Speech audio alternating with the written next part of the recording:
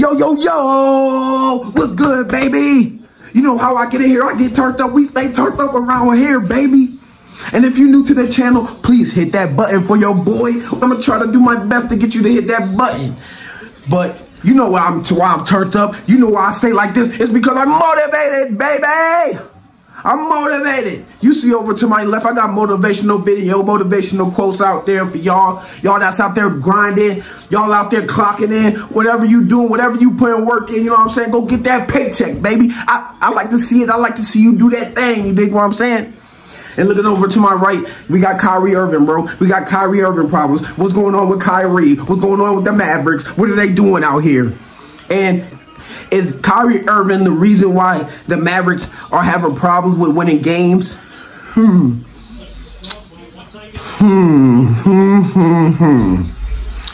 Yes, the man is the problem, and I don't give a damn. Since he left LeBron, since he left him in the dust back then, when he was talking about LeBron, he's worried about stats and stuff, and left and went to Boston where he didn't do nothing. He didn't do nothing in Boston anyways. He got shipped to Boston and ain't do nothing there anyways. You went there and did nothing. So since you left him, it's looking like, right now it's looking like LeBron did his thing. It's like a Westbrook type of situation. Kyrie is like a Westbrook. Not saying their game is the same or anything like that. You know what I'm saying? Kyrie is the magician. He's the ball passer. Kyrie can do everything but defense. God gave Kyrie everything but defense. You know what I'm saying? That man is absolutely insane when it comes to the offense. Offensive play by Kyrie Irving, but it's a play he's made his entire life. The ability to score and flat out get it done on the offensive end.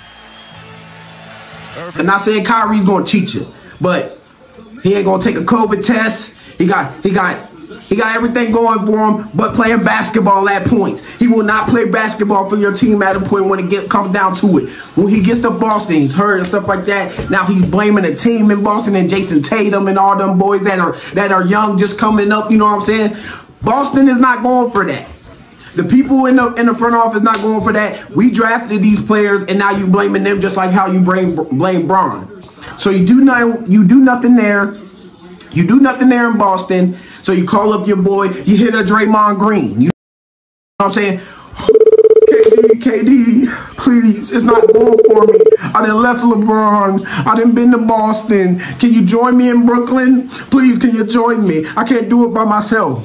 So he walked down Brooklyn. He walks and gets down there to Brooklyn. We don't need a coach.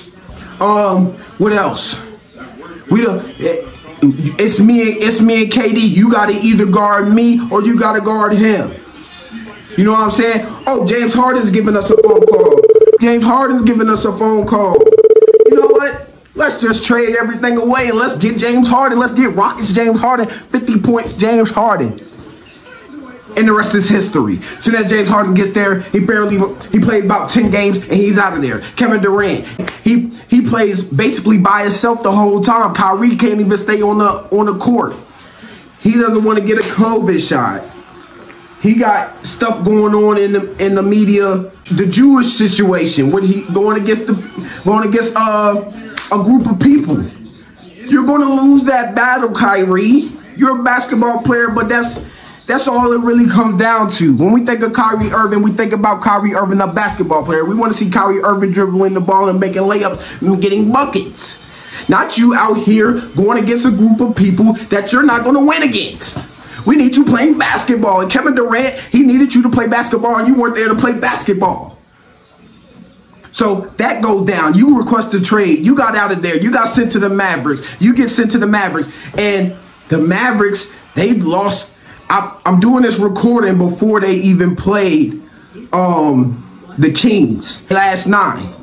And the Mavericks are thinking about sitting their superstars, which I don't know, because you're only a game behind OKC. You only a game behind them, you know what I'm saying? You can win a game and you can be right in the play-in. You at an 11th spot. I think the play-in is like what, 10 through 6?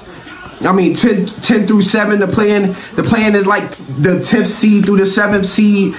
You can easily win a game and come back and, you know what I'm saying? Who knows? I'm not saying you come out of the play-in. I don't think the bottom seed in the play-in is going to make the playoffs unless it becomes like you go on a streak. You know what I'm saying? It's a lot to go into that in the play-in, because it's like a March Madness. You in there and you out of there. You have one bad game and you're out of there. So with this whole Kyrie Irving, Luka Doncic madness, Mark Cuban is looking like an idiot. Why would you even make that trade in this type of situation when you know you don't got any defense anyways? You don't have any type of defense on that team. You get rid of Brunson. You bring in Kyrie, who we know is an offensive player, who is not going to guard anybody on the court, and you got overweight Luka Doncic out there. He's not going to do nothing but get you a bucket. They're both players that's going to get you a bucket. They're both players who want the ball in crunch time. Kyrie Irving, he leads the league in fourth quarter points, so he needs his touches in the fourth quarter. They lose they last game at overtime. They lose that game. Not the Kings game, but I forget who they played before that, but they lost that game in overtime off of Kyrie trying to get a steal in the last second. 0.8. With 1.8. Dallas has a timeout. First one good. I think it was against the Hawks or something, and the Hawks beat them in overtime. And after the game, post-game, Luka Doncic, he talks about Brunson. Do you miss Brunson? A lot.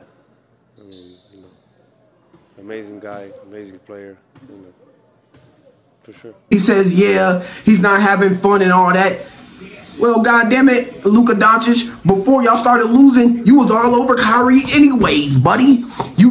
Did Mark Cuban not talk to you about this situation? I mean, you're the superstar. You're the corner piece of the Dallas Mavericks. You know what I'm saying? So you're telling me Mark Cuban didn't come up to you and ask you, hey, bro, I'm thinking about bringing in Kyrie. Do you think this is a good situation for you? I know you've been complaining about how you've been dropping all these points and you don't got no second superstar to help you out. Oh, yeah, Mark, you know what I'm saying? Make the deal. I like Kyrie. Kyrie's a good player. So don't put this all on Kyrie. This is the most of the percentage is on Mark Cuban. We're not going to cut that out. We're going to blame Mark Cuban on that. Second blame.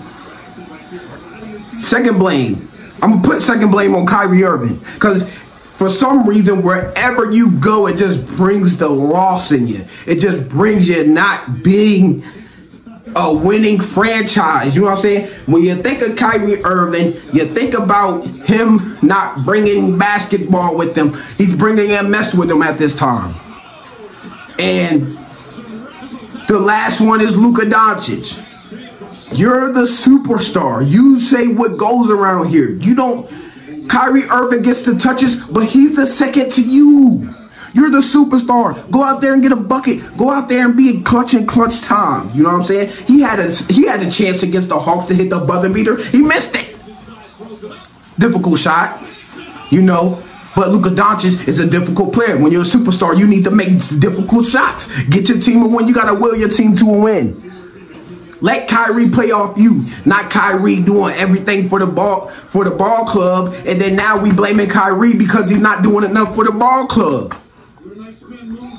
So at the end of this season, Kyrie becomes a free agent.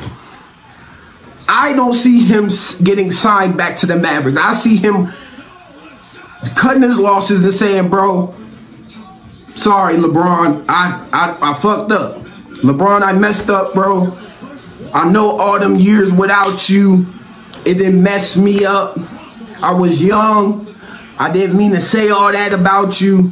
Bruh, let me come back and join in LA. Let me prove it to y'all I can still be the Kyrie in Cleveland and try to get a chip here in LA with the man I got a chip with before in Cleveland in 2016. You dig what I'm saying? We seen the 3-1 comeback. Like I said, Cleveland, this is for you. Cleveland, this is for you. Oh. Y'all know it. Y'all see the king. And y'all see what the Lakers are doing. And we got content coming out on the Lakers, but we gonna hold back and talk about Kyrie right now. And Kyrie is gonna do that at the end of the season. As as in Mark Cuban, he has to get a deal done. You didn't already bring the Kyrie in. I feel like you try to do something when free agency comes, bring some defense to that team, build around the 2 superstars, and come back to it next season. Let's be real. Do we have Dallas winning the finals, even if they stayed the 5th seed? The thing is, in February, they were like 100% chance to make the playoffs, and now they in the 11th seed after Kyrie joined. Like I said, it's just the black cat running behind the man, bro. I don't know what it is. Y'all tell me. It's just the black cat. He has a curse on him or something. Because wherever Kyrie is going, a mess happens. And he gets shipped out. And he gets shipped out. He goes to Brooklyn. He messes that up. He messes up in Cleveland. He messes up in Boston. I won't say he messes up in Cleveland all the way because, you know, they got a chip. So, Cleveland, complete. Boston, horrible. Brooklyn, even more horrible, terrible, pathetic. That goes down to the worst free agency. You know what I'm saying? They got 2 max contracts with James Harden. That goes down in the worst buildup of a team ever. It didn't last but 2 to 3 years. And most of the time, they didn't even play together. The Mavericks, they get their last 3 games at home. Last 2 games after this Kings game. They get the last 2 games at home. They need stuff to happen. They need people to lose or win, you know what I'm saying? Hopefully they try to break it down, get some dubs, maybe make it into the play-in and make some noise. But it looks like to me y'all are not even making the play-in. Just call it quits. Y'all talking about sitting your superstars anyways. Rest up for the offseason, Mavericks. Sorry to break it to you. Thank you for watching the Lace 'Em Up Sports Talk Show. If you want to stay tuned in to the latest sports hype, hit that subscribe button or watch my latest videos. Thank you, baby. Let's go.